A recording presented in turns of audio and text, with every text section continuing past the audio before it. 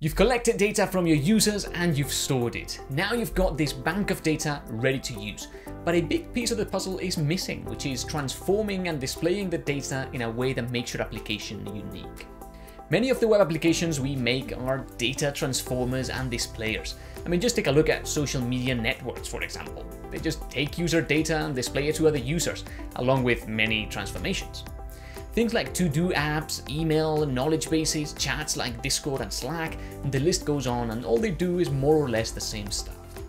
By learning about these two pillars, taking in data and displaying data, you'll have a super strong foundation for building web applications. Let's get to it.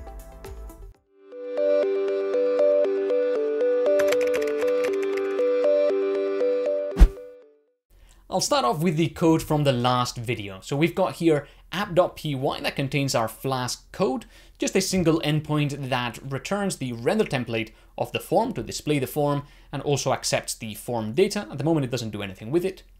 We've got the HTML file that is the actual form and a style.css to make it look a bit nicer. Now, if we want to be able to accept the user's data and then display it somewhere else, we need a way to store the data. So what I'm going to do is I'm going to create a transactions list in here. And every time that the user sends us a form full of data, we're going to take that and add it to our list. So what I'm going to do is do transactions.append. And then in here, we're going to add a tuple containing 3 elements, one for each form field, so that each tuple represents a record in a database sort of thing. So we'll do request.form.get date, then we'll do a float of request.form.get amount, and finally we'll do request.form.get account. And that is going to give us the 3 fields of data, and it's going to put them in a tuple, and it's going to append them to this list so that later on we can refer to it. Remember though that since transactions is just a Python list, every time we stop and then restart the app, we're going to lose all the data in that list. If you wanted to keep the data around in between runs or restarts of your app, you would have to store that in a file or a database. We might look into that in a later video of this series as well.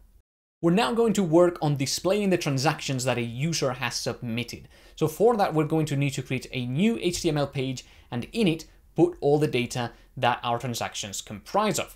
But we don't want to have to submit the form over and over again every time we restart our app. So we're going to add some test data into this list so that we can work with that test data while we're working on this new page. Later on, when we share this with users, we would get rid of that test data. So for now, what I'm going to do is I'm just going to put a couple of tuples in here so that we can test our applications with that. Something important to note when you're adding test data is to make sure that it matches the format of your actual data exactly. So whereas here you can see the date is showing up as day, month, year, this is because HTML is smart enough to know I'm in the UK and this is the normal way for me to enter dates. But when it submits, it always submits as year, month, day, because that's the best way to display dates and sort them and order them and that sort of stuff. So we've got that, then we've got 70 and checking, let's see. I'm going to add a couple more in here, just separated by a couple of days. And we can add some different pieces of data there. One of them is going to a savings account, the others are going to checking. And now we've got our test data here ready for us to work on the new endpoint and the new HTML file. So let's create another endpoint here. I'm going to call it /transactions. And then it's going to be inside a form like show transactions. Just make sure to not call the function the same name as your list, since that would obviously cause an error when you try to append to a function later on. So all this is going to do is return render template of transactions.html. This is an HTML form that doesn't exist yet, but we're going to create it just now. So let's do that. And then all we have to do is in this HTML form, we have to put our transaction data. But we spoke earlier about how the HTML code runs on the browser. So all our Python code is doing is it's sending that HTML to the browser and the browser is running it. And remember, the browser code and the Flask code run at completely different times. So the browser cannot access this Python list. So how are we going to put the Python list in the HTML code? Well, that is where render template really comes into play. what we're going to do is we're going to take this HTML file, and before we send it to the browser, we're going to change it, and we're going to add to it some HTML code, and that HTML code is going to contain the transaction data. By doing that, we're going to make sure the HTML file contains all the information we want before sending it to the browser. So how do we do that? Well, first of all, let's code up the non-dynamic parts of this file. So that is the boilerplate, the title, which is going to be transactions. And we're going to add a link to the CSS file. So that's static style.css, like that. We're also going to add an h1 tag for transactions, just like that. Now, after this, we're going to be adding our dynamic parts of the code, and we need to find a way to get Python to put this data into the HTML in a relatively easy way. A way, which is not the best way, would be to use Python's OS module and file open the HTML file, change its contents, and then save it, and then send the file to the browser. So we could do that, but it would be extremely tedious and pretty tricky to do well. So we're going to use something else, which is called Jinja, which is another language. It's a templating language that we can use to interpolate variables and data into files. So Flask comes with Jinja, so we don't have anything to install. We're just going to use that to write our data into the HTML file very easily. So before we do that, let me just run this file here. We want to double check that we've got everything working. As you can see, there's an error here, and that's because we're running this append here. But when I load this page, obviously I didn't submit the form, and so we get an error because we're trying to access form data that doesn't exist. So all we have to do here is make sure that we only try to append to the transactions list if request.method is equal to post. Okay. If it's equal to post, then we have submitted the form, because that's the only way to arrive at this endpoint using a post request. So that's when we append there, but we're gonna leave it as is outside the if statement for the rendering. So let's run that again. It's okay to make some mistakes. Everybody makes them. I've already re-recorded this video a bunch of times because I made other mistakes. So don't worry about it if you make any mistakes. Just try to find out what the problem is and solve it.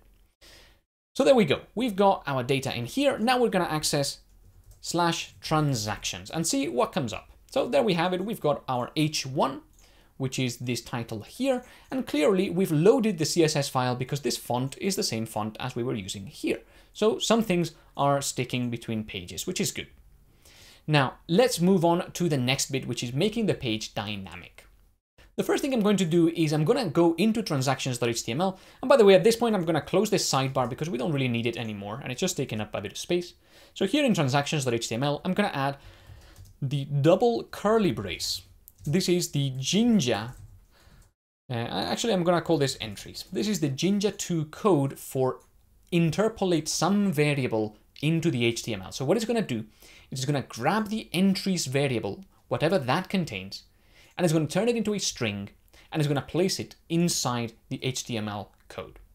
So what is the value of entries? Well, that is the next part of render template. Here we can say entries is equal to, and we can tell it what entries in the HTML code should be equal to.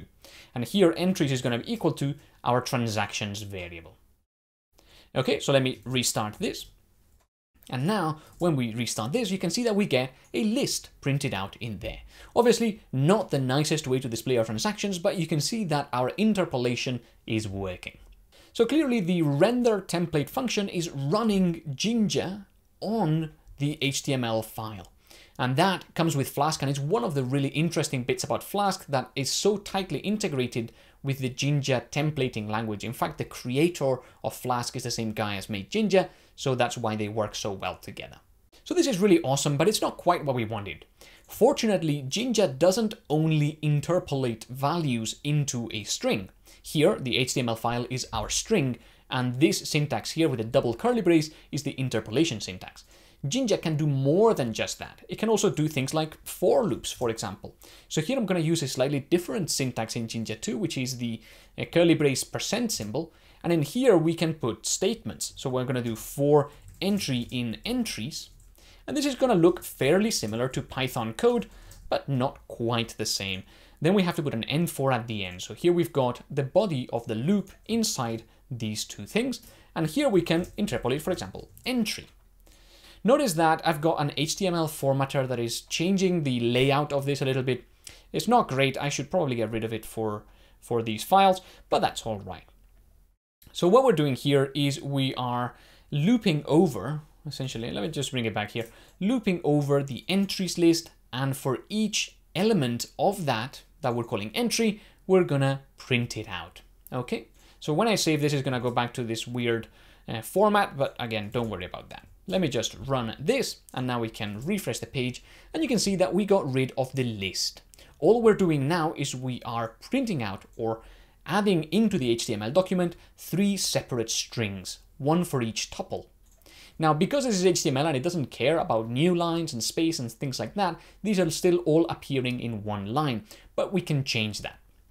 Before changing that though, I'm going to bring back my file explorer here, and I'm just going to rename this so that instead of .html, it's .jinja2. That is going to make the Jinja2 code look a bit nicer. It's going to get rid of the reformatting, which is very annoying. And we have to go to app.py and change this to .jinja2 as well. So by doing this is totally fine. Again, all that render template is doing is it's grabbing the string contained inside this file, which is transactions.jinja2, and it is running the Jinja language on it, which allows us to execute this code and interpolate our values into it. And then it is sending it to the browser as if it were HTML code. So it doesn't matter what type of file this is. This could be .txt or it could be anything else you want. Okay, so now that we've got this, we want to print out these transactions in a slightly nicer way. So what we're going to do is we're actually going to put them inside paragraph tags. So we'll do inside a paragraph, we can do entry 2, for example, and I'll just add the spaces here to make it look a bit nicer. And that entry 2 is the account. So we'll say, for example, checking, colon, and then we'll say entry 1 for the amount on entry 0 for the date. So now let's restart the app, and you'll see that we get 3 separate paragraphs printed out here. If we wanted to make this even better, we could put all of this inside an ordered list for the different transactions. So notice here that I'm putting an OL element outside the for loop that is going to create just a plain old ordered list element. And then the for loop is going to be in charge of creating the individual bullet points, which in HTML is the LI element. So we're going to save that, restart our app. And now you can see that we get 1, 2, 3 in there. Obviously, you could go to the CSS file and make changes to the style so that this looks completely different. You could style the dates differently or the amounts, or you could add whatever else you wanted or change the spacing, etc. But all that we've got here is a list of dynamic data. So now if we stop our app and we go into app.py and we get rid of the test data, and then we restart our app, you'll see that we get nothing printed out in the transactions list. So that's because we don't have any transactions now. Let's add one in here. So I'm gonna do this. And now if we go back to the transactions, you can see that we get our transactions printed out there. At the moment, there's only one, but if we added more of them would show up. That's everything from me for now. In this video, we've learned how to make dynamic pages, and in just 4 videos of this playlist, we've learned how to make a fully dynamic website using Flask. Granted, there's a lot more to learn, but we're off to a great start. Thank you so much for watching and for joining me in this video. Hit like if you liked it and subscribe to see more when they come out. I'll see you in the next one.